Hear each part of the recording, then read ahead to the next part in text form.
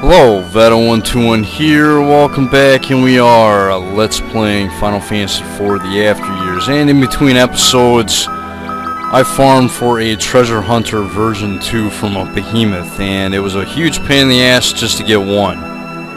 I'm gonna try and go back and get more, but for right now, I'm not gonna worry about it. And whoop! Secret passage. Yep, secret passage here. And yes, we're in the developer's office, the real developer's office, finally. God, you found us. Well, here you are, the legendary developer's office. Thank you so much for playing Final Fantasy IV The After Years all the way to this point. Yeah, you better thank me. Those chapters were a huge pain in the ass. We're all huge fans of Final Fantasy IV, so making a sequel that everyone would be able to enjoy kept us excited day in and day out. Here, let me give you a little taste of excitement for yourself. Alright, he gives us a lustful lolly ho. Very nice. I'm glad I talked to you. That lustful lolly ho is going to come in very handy shortly. Thanks a lot, everybody. Doing PR for this game has been a great opportunity. Not that the game needed any PR, but it would have been a huge hit regardless. Yeah, I don't know if it's a huge hit. It actually got really bad reviews, but whatever. Ooh, look at this.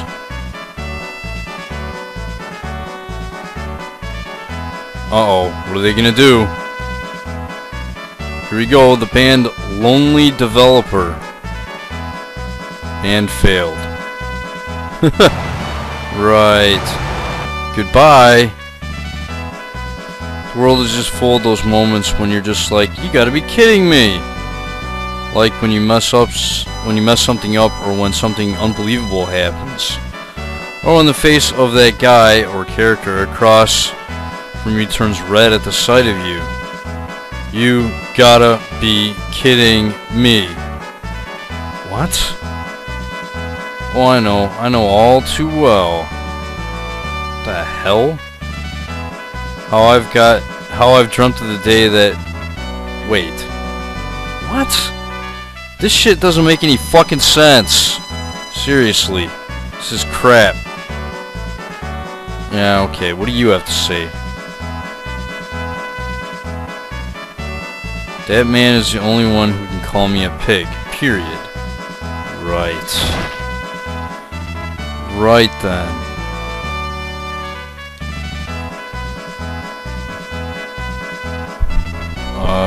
Okay. And apparently those two have nothing to say at all.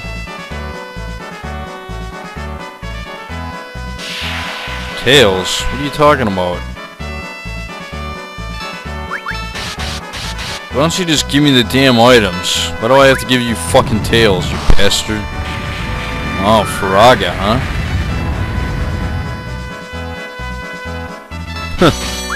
That's it, huh?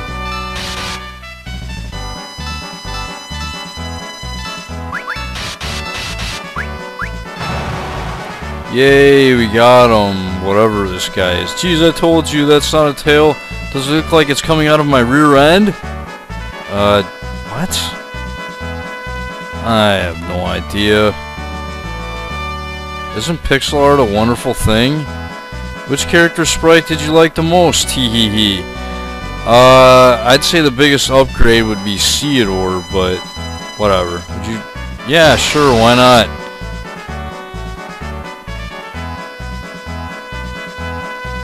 Not again. Okay, here comes the QA team instead.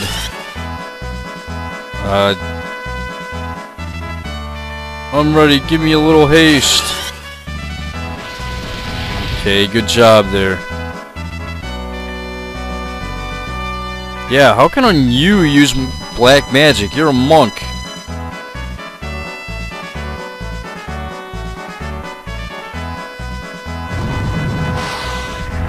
Oh, some more Faraga, huh?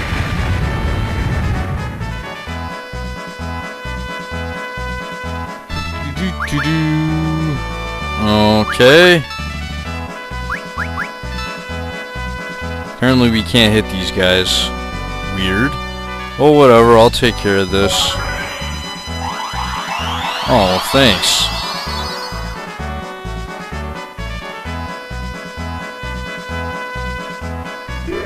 I don't understand. What is going on here?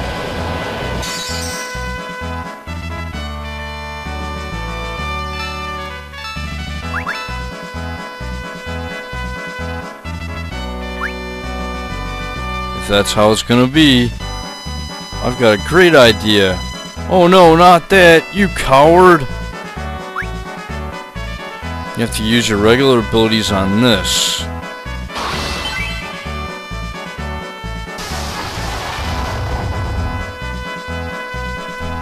Right. Oh, here goes the debug commands. What? What the hell was the point of that? Good grief. And what's this? Nakahara? Are you able to... Oh, I guess we're able to hurt this guy, I guess.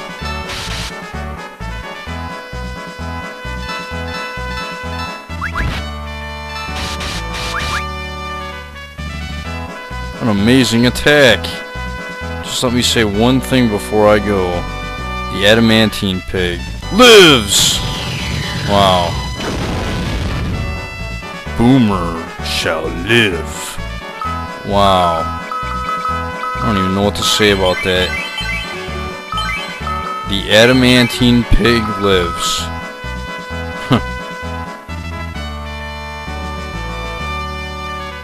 That's what you're gonna... Oh, you're gonna get married, huh?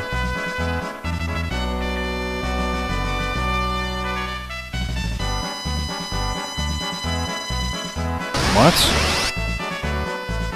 Oh. Do I really want to talk to these people? I gotta lose 5 more pounds. Goodbye. You know how fast my facial hair grows? So fast I shave in the morning and already have a layer of stubble by dinner time. Not that you can tell from the sprite. Yeah, I really can't tell from the sprite.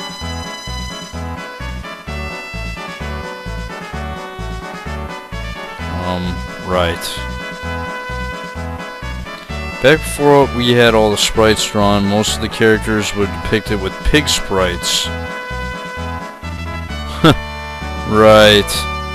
Seeing pigs floating in the crystal chambers was pretty amusing, I have to admit. Yeah, that is pretty amusing that they, what the hell? That is pretty amusing that they actually used pig sprites before they had all the character sprites drawn. That's probably the only sensible thing that they've said so far in this developer's room. Yes, the adamantine pig lives. Yeah.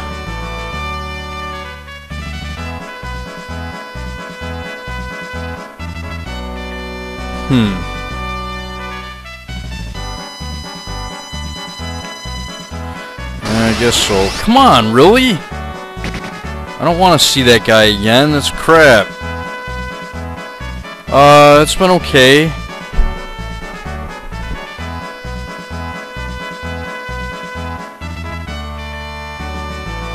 I hope you're getting a lot I hope you're getting a lot of use out of them. No, actually, I'm not. I don't like the bands. You know why? They take too long. They take way too long to use, most of them. Normally, it's just better not to use them.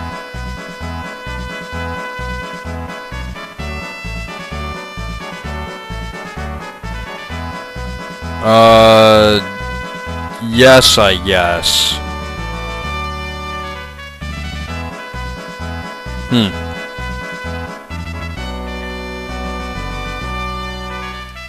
Yeah. Okay. Hey, buddy.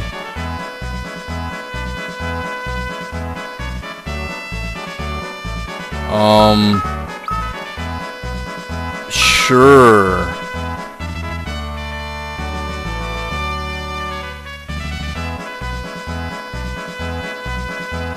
Okay. Wow, that was amazing. What did we do? What did we do to help out? Oh. What the frick? Whoa. haven't seen this guy. What the hell? Are you kidding me? Why are my characters dead almost here? Poison gas. Uh-oh. Ugh, I can't work any longer. What the hell, man? All our HP is 1. What kind of crap is that? Must have been from helping that guy or something.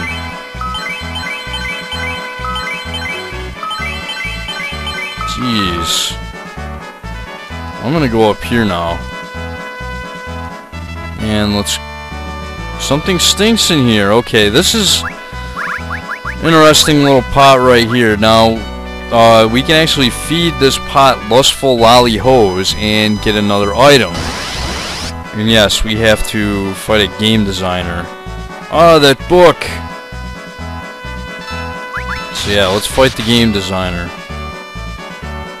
And this was my very own copy. Oh, this brings me back.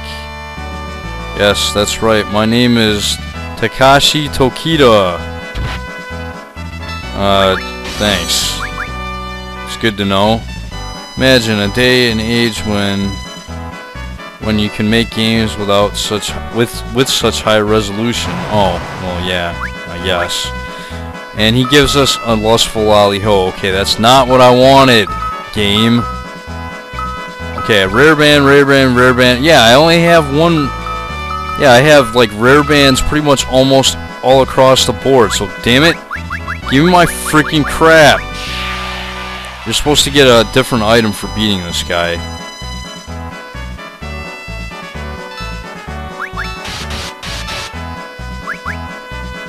Blah blah blah, very own copy, blah blah blah. Yeah, okay. Okay, a discovery book. This is what we wanted. Now, the interesting thing about this this discovery book here is it will raise maximum MP by 50. So yeah, that's really nice, and I can get 3 more of these with 3 lustful lolly hoes that I have. And since Lenora is a mage and I'm going to be using her later and her magic points stink, I'm going to be giving these to Lenora. So yeah, I'm going to go ahead and off-screen getting more discovery books, and I'll be right back. Alright, next thing I'm going to be showing is basically a way to encounter flan princesses in a certain area. Pretty much guaranteed. Yeah, you might have to load and reload, or like shut off your game and then reload it every time you use this method. I found this method out kind of by myself. I didn't find it in like a FAQ or anything like that. But basically what you want to do is load your game at a certain save point during... Damn it, I don't want to see that cutscene again. Basically you want to load your game during a full moon around the B5 area. The save point around the B5 area. Yeah, subterranean B5. And I'll go over my equipment setups here in a second. And this is the way I fought the flan princesses when I first started fighting them. Right now it doesn't really matter because I actually found something out. The ribbon and the pink armor do protect against Berserk. They do protect against Berserk.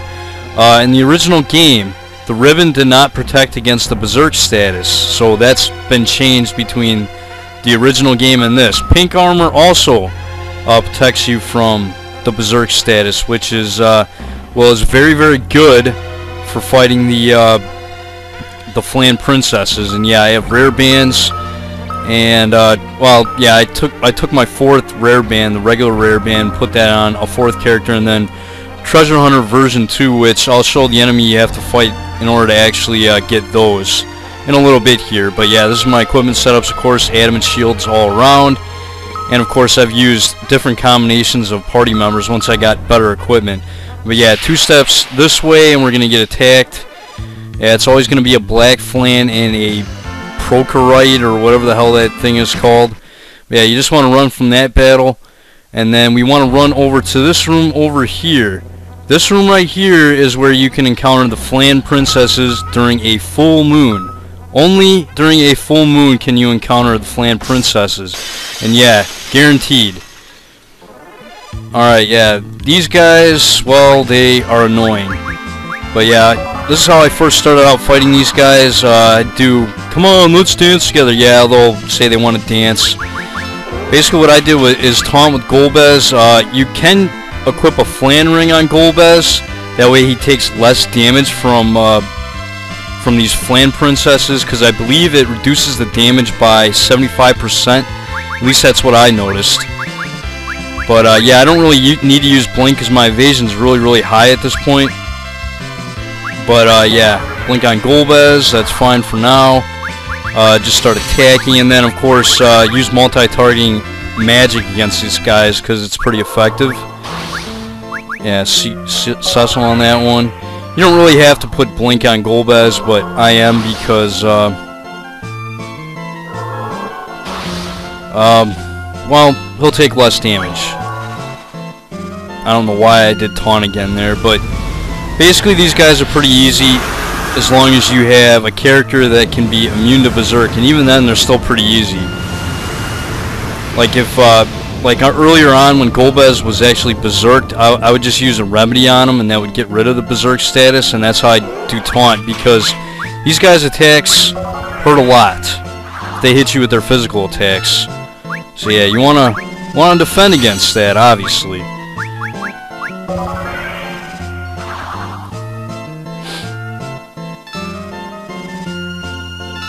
And let's see, let's get to Rydia's turn here. Now, if these bastards drop a pink tail, I'm going to be extremely pissed. Yeah, as you can see, their physical attacks do hit pretty hard. Before, they were actually hitting a lot harder than that, but Golbez has pretty good armor now, so I'm not too concerned about that. And yeah, I guess I can start. After your second multi-targeting spell of Leviathan or Quake, like I use Palm and Rydia a lot for fighting these guys, then you can just start using your regular attacks on them to take them out.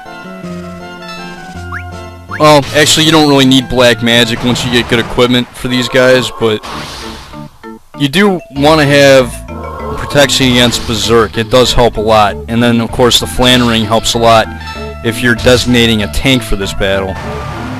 And Golbez is really nice for fighting these guys because he has the taunt ability. Yay, they're dead. And okay, yeah, you can get pink tails from those guys. And yeah, I do have one in my inventory that I recently acquired. Yep, right here. So that'll be my 5th pink armor, so I'll go ahead and show that off now. Alright, let's go to the tail collector and let's talk to him. And yeah, there's a few other tails that I have that I forgot that I had. And yeah, I have gotten a blue tail for the blue armor. I'll show that off for a second. Yeah, I haven't gotten a red tail yet. But yeah, I do have a black tail, and yeah, I'll trade us Twin Stars for that. So yeah, we obtained the Twin Stars accessory, which if you equip it on a character, they will use half the MP it requires to actually cast a spell in battle. So that's very nice. I don't know how much I'll use it, but it is very nice. And let's see, what else did we get here? Not a black. Okay, yeah, purple tail. I've gotten 2 of those from an enemy I'm going to show off pretty soon. Yeah, I haven't gotten any of those. Ebony tail is basically for the taunt ring, which is basically if you equip it on a character, I think the enemy will just target that character or something like that. I don't know. I probably won't even bother. Gray tail is for rear rings. Basically, rear rings make it so your characters can do full damage from the back row. In my opinion, worthless. Gold tail for Gil Band version 2s, which will help you get more gil at the end of battles. And then the rainbow tails for the limit ring, big whoopie-doo. And then of course the pink tail, which I might as well trade. Alright, and yeah, it didn't actually take me that long to get 5 pink armors. So yeah, if I have a full female party, like 5 female characters in my party with this pink armor, they should be freaking awesome. But anyways, let's go over the, who's got the blue armor? Yeah, this blue armor right here, it's pretty damn good. 45 defense, 25 magic defense, strong against Dragon Machine and Giant attacks. Very good armor. I think it's +5 to strength and stamina as well. The only thing that's bad about this armor is it's a -10 to evasion. And that's one of the reasons why I got the adamant shields, because these adamant shields are really good as far as evasion, and that's why I wanted them for my mage type characters as well. But anyways, yeah, as far as the pink armor, yeah, it's 25 defense, 10 magic defense, and it protects against status effects, kind of like a ribbon. And but the biggest draw for this armor, the best thing about this pink armor right here, 99 physical evasion and about 50% magic evasion. So yeah, if you couple that with the adamant shield, let's check Rose's stats here. As you can see, yeah, the evasion would have been maxed out with the pink armor anyways, but with the adamant shield equipped, she has 71% magic evasion. That is freaking phenomenal. That's really good. Yeah, and it looks like Rydia's is just slightly higher, but that's probably from her other equips. But yeah, this combination for mages, pink armor with the adamant shield, is probably, I mean, it's damn good. It's really good. I mean, as far as spells hitting your characters, it won't happen very often. Of course, there are some monsters that can use abilities or spells that cannot be blocked with evasion, but this is very nice right here. Pink armor, adamant shield for your mage type characters. You know, if they're female, obviously males cannot equip the pink armor. Same is true for the blue armor. Females cannot equip the blue armor. So there you go. That's pretty decent equipment there, and I'm going to be showing off the behemoth next, I think. Actually, you know what? I might as well just show the bestiary. I might as well do that. You know, this is how you can find out what enemies drop what. And let's see, Flan Princess. Yeah, okay. And yeah, let's see this Flamehound 1, Flamehound 2. There's like different versions of enemies in this game, which is fucking stupid in my opinion, because yeah, look at this, and they all have like different drops. No treasure. That one doesn't have anything. I don't know. I don't like that. But Flan Princess, yeah, as you can see, I've killed over 200 of them bastards, and yeah, that's what you can drop. I got a lot of Fuma Shurikens, and I didn't get any elixirs, but yeah, that's fine. I can always buy elixirs, but yeah, you can get the pink tail from this monster here. And let's see here, Behemoth. I'll be showing him off soon enough, but I want to show the bestiary entry here. Yeah, as you can see, there's like 3 different versions of behemoths. There's the one that you can fight in a normal encounter with other monsters that doesn't drop a purple tail. There's another version that you actually encountered in Edge's tail that can drop the purple tail, but I don't advise trying to fight the behemoth in that tail because you don't have any rare bands or treasure hunter bands or anything like that. Then of course there's the version that I'm going to show off next, which basically has the same drop list. So there you go. I'll be showing that off next. Alright, the next monster we're going to be showing off is the Behemoth version 3, and you can encounter this guy in the subterranean B7 during a new moon. But he can only be encountered in this room right here. This room right here where you get the Marasame is the only room in this area where you can encounter the Behemoth version 3 during a new moon, and I'm just going to run around until this guy appears, hopefully. Hopefully he doesn't take too long. Come on, attack already. Give me something, jeez. But yeah, I haven't found any like guaranteed way to get this guy to appear like every time when you want to. It's pretty random. But yeah, this guy drops purple tails. I'm just showing you where you can actually encounter this guy so you can farm for the tails if you so choose. I will be showing off all the other ways to encounter the special monsters that drop the certain tails. So don't worry about that. I'll be showing that off soon enough. Or the rest of them. I'll probably end the episode after this though. Because yeah, if this episode's a little bit longer, I apologize. But yeah, all you gotta do is just run around in this room right here until he appears. I might, you know what, I'll just edit out however long it takes for him to appear then.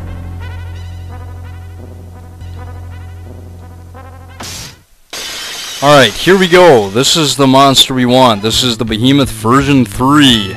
Don't ask me why they have 3 different versions of the same monster. It's bullcrap in this game. It makes it extremely confusing when you're trying to farm for stuff. It really does.